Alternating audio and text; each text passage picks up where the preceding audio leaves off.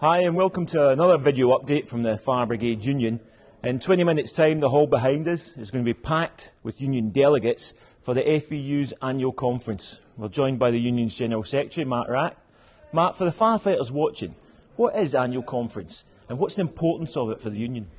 Well, Sam, the conference is the most important event of the union's year because, as you say, the hall will be filled by delegates. So every brigade in the union, every brigade across the UK sends delegates. They'll be seated here and they're here to represent firefighters in their brigade, FBU members, on all the issues that we're going to be debating here. So it's a decision-making body. It sets the policy for the union. That then that binds me, that binds the Executive Council. Effectively tells us what to do for the coming year and issues that are going to come up facing us. So it's really important event.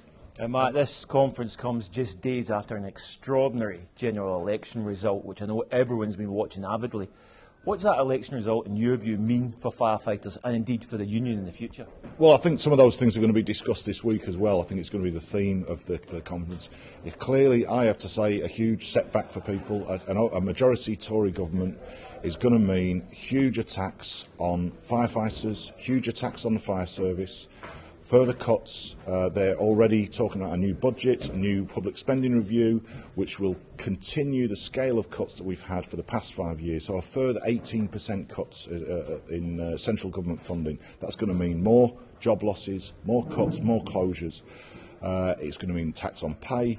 It's going to mean restructuring or the pressures to restructure. So there's real huge challenges facing us in the fire service, but also I think all the trade union movement and indeed working people across the country. It's going to mean more hardship. It's about pushing through that agenda to resolve the economic crisis at the expense of ordinary people. And that's what is the background to this debate. So we're in real tough times and I think that's going to be the theme of this conference this week. We've got to really face up to that.